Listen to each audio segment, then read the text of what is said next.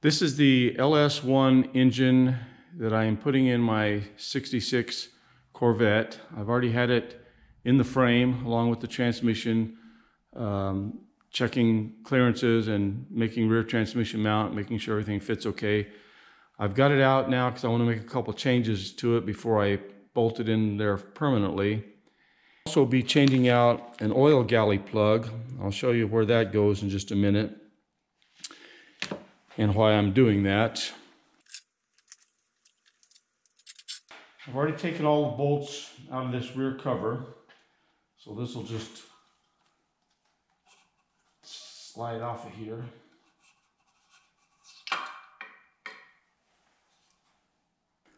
Here's what that oil galley plug looks like. It's often called a dumbbell or a dog bone, and its purpose is just to direct the flow of oil in and out of the oil filter.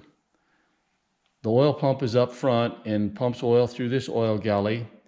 It gets down here, hits the front of this plug and diverts the oil through the oil filter, comes out, back down. This is filtered oil coming back down. It flows around this neck down portion of this dumbbell and on into the engine to lubricate everything. The back part of this plug just keeps the oil from shooting out the back of the block. The reason that hole comes out the back of the block was just an ease of manufacture to get the hole in there to begin with.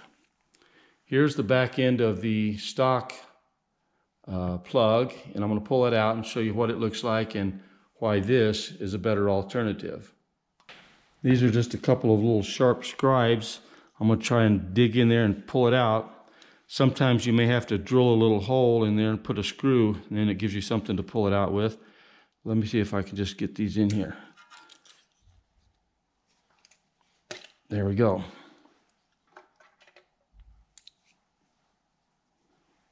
You can see it's just got some little grooves on it there, but the same basic shape as this one.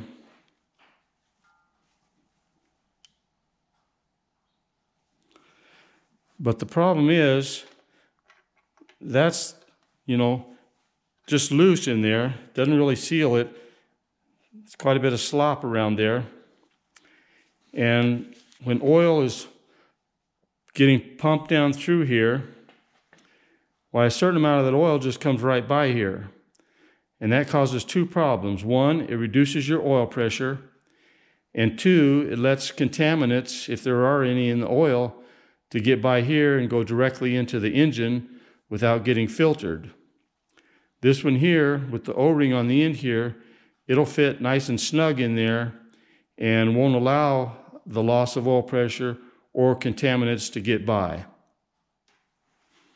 And it just plugs in there just like the other one came out. You can already see it's got kind of a snug fit. Push it on in, wiggle it around. And there we go. And it is made by Improved Racing, part number EGM 501, and it comes with these instructions, but you saw how easy it is to do.